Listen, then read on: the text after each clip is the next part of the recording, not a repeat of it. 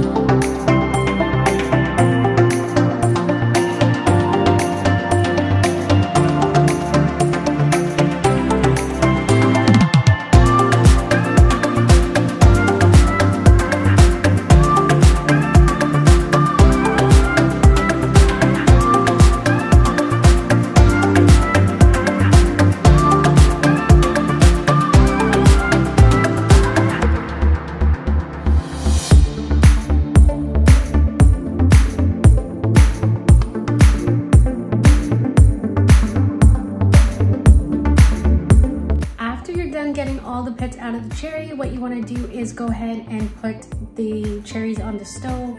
You're gonna boil the cherries, and then you're gonna simmer them.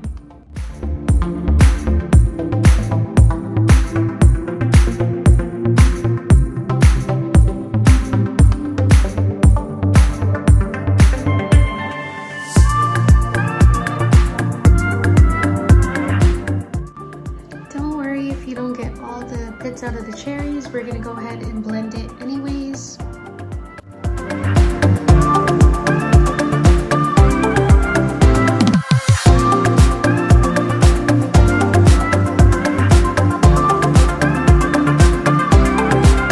I did add some xanthan gum and some sweetener. If you don't want to add those things, you don't have to. This is literally a simple, easy recipe that, like I said, only takes cherries. I added 1 tablespoon of sweetener, but that is not necessary, and neither is the xanthan gum, because this recipe, the longer you leave it, the thicker it will get.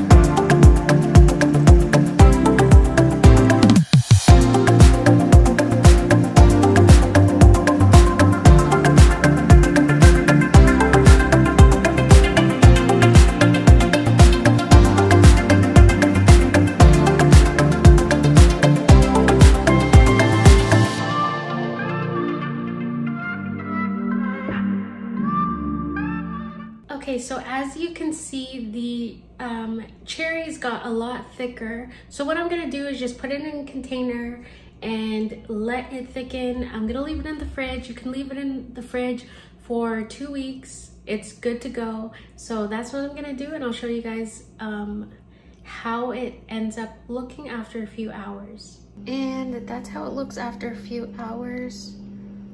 A lot thicker, as you guys can see. I'm gonna leave it in the fridge for longer. Okay, you guys saw how it looks.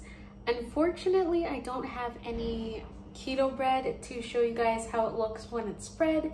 So I'm gonna do a small taste test right now for you guys.